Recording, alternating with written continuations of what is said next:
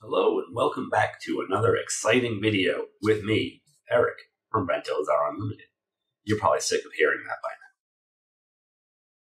Today we're going to talk about lock pages in memory, which is kind of a controversial, weird setting where you allow SQL Server to effectively get pages into memory and never let them go. So no matter what Windows does, no matter what other processes do, SQL just says, no, that's my memory, I'm going to hang on to that. You get your own memory.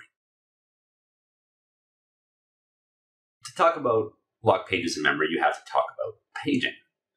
You have to talk about disk and memory too.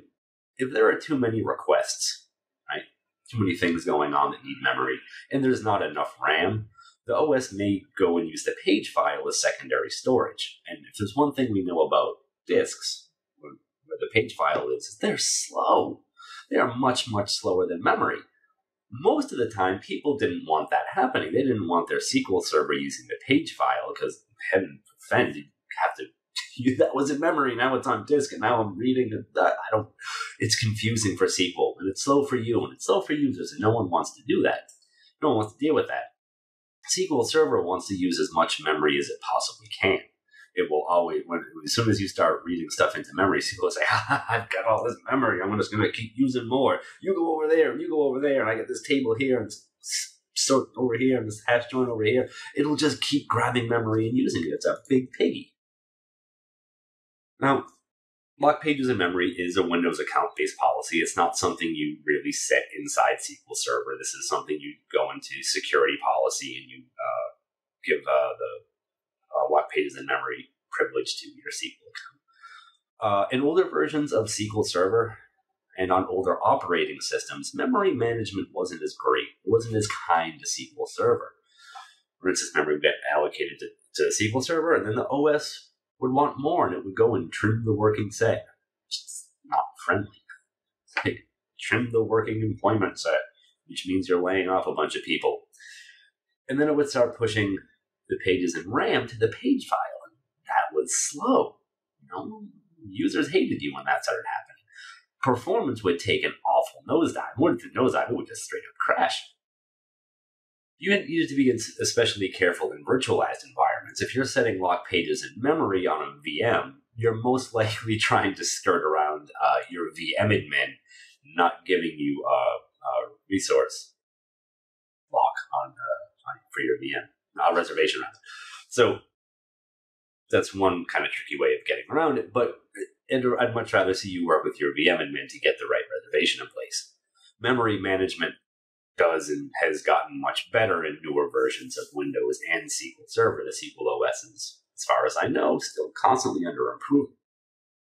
So should you enable lock pages in memory? Well, probably not.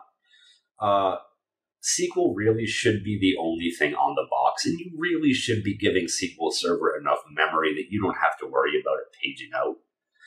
If you start seeing error messages in your SQL Server's error log that you are paging stuff to disk, I'd be much more concerned about the hardware that I'm on, because I know that you're doing everything you can for SQL Server to be running by itself on a server and not getting messed with by anything.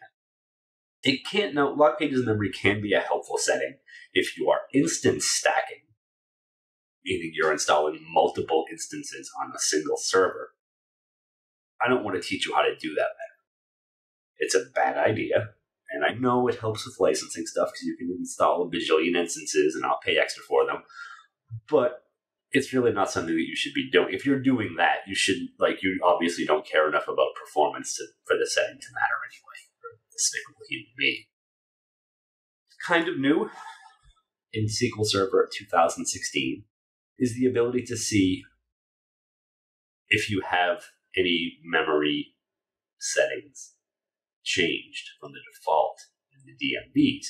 If you go into sys.dmos sysinfo and you select from that, all the way at the end, there are a couple columns.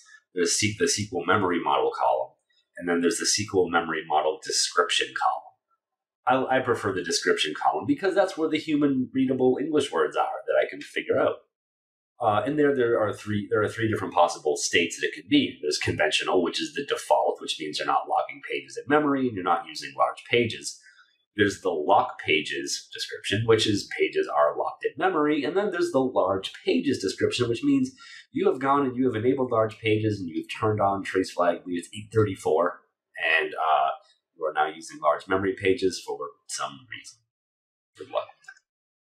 Anyway, that's about all there is to say about block pages in memory. I hope you learned a little bit. Hope you enjoyed reading this. And I hope you're on SQL Server 2016 so you can figure out that's hack if you're using it. Thanks a lot.